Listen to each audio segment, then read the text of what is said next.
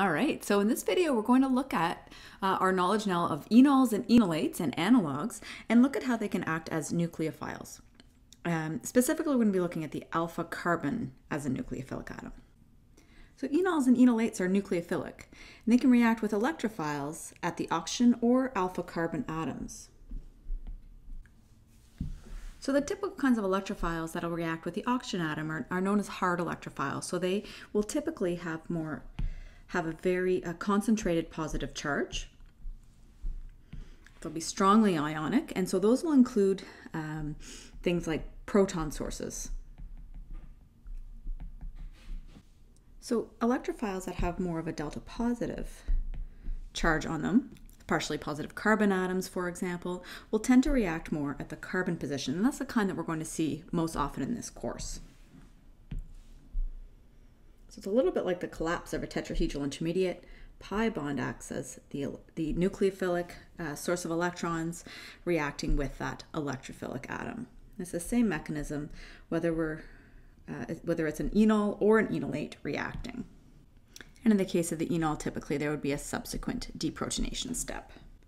Okay, so in each case, those pi electrons are forming a new bond between the carbon and the electrophile. So the principles of reactivity are parallel to what we've seen in other reactions, and specifically that means that the nucleophile and electrophile pair need to be sufficiently reactive for a reaction to occur. If both of them are too weak, the reactivity of at least one of them needs to be increased, because if both of them are too weak or too stable, too low energy, it means there's not enough energy there to surpass that activation energy required for a reaction. So a key idea to keep in mind here is that enols are weak nucleophiles and that enolates are fairly strong nucleophiles. And that means when they react, that the enol can react with, needs to react with a strong electrophile. It won't be able to react with something that's with a weak electrophile. And then the enolate, for its part, because it's already a strong nucleophile, it can react with a weak electrophile. Or it can react with a strong electrophile. Because strong certainly works. Now the problem with a really reactive system of two really strong, two really reactive species is that you can get over-addition or overreaction. Even the products of a first reaction step can still be quite reactive, and so they can go on to react with other things. So we'll see an example of that in a minute. So in this course, we're going to be seeing three main types of electrophiles: the halogens, the alkyl halides, and the carbonyl reactions. And really, you've already seen these mechanisms just with other kinds of nucleophiles.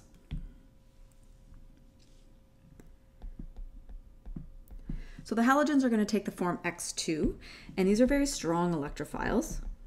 If you remember back to organic 1, these would even react with alkenes, which are relatively weak nucleophiles, and they would react to give halogenation products. So the same thing holds true with enols. Enols are a bit like alkenes. In fact, they're kind of souped up alkenes because they're alkenes that have this electron donating group on them that makes them even more nucleophilic. So an enol, that weak nucleophile, can react with that strong electrophile.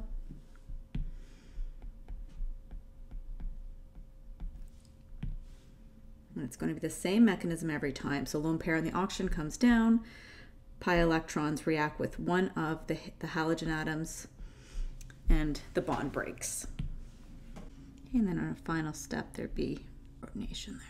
Okay, so we formed those electrons from the pi bond have formed that new bond between the alpha carbon and the halogen.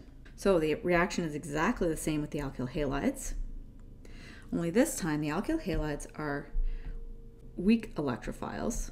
So you remember that these alkyl halides reacted, primary and secondary ones in particular, or methyl, reacted in the SN2 reaction, but if they're going to react, they're such weak such weak electrophiles that they need a strong nucleophile to react.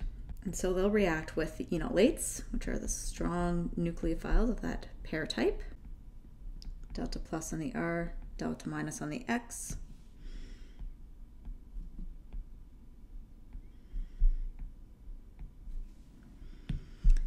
And so that's effectively an SN2 reaction. And notice each time the mechanism is essentially identical. I could even make the arrow look more similar each time.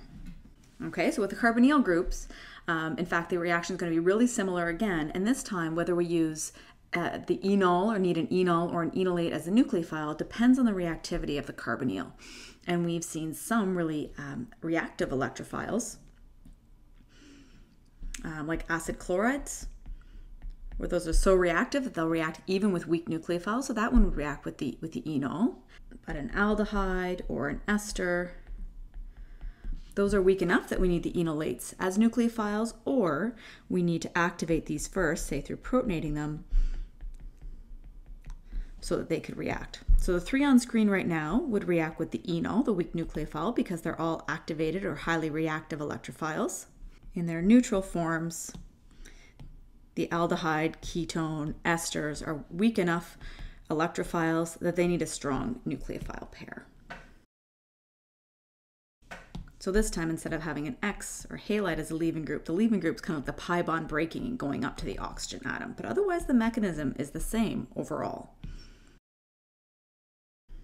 Okay, so again, we form that new bond between the alpha carbon and the carbonyl.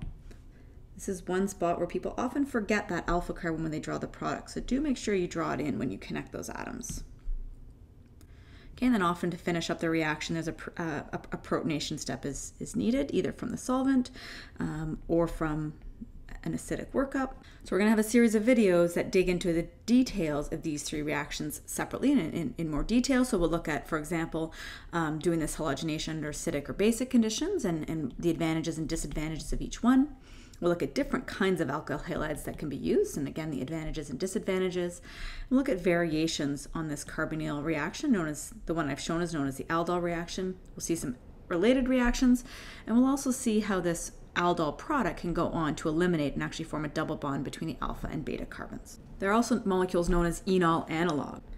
So if we think of the enol or the enolate, the activated version of the enol, okay, the key features then are the oxygen atom that has a pair of non-bonding electrons on it that can serve to push down and increase the electron density on that alkene. And then there's also a pi bond.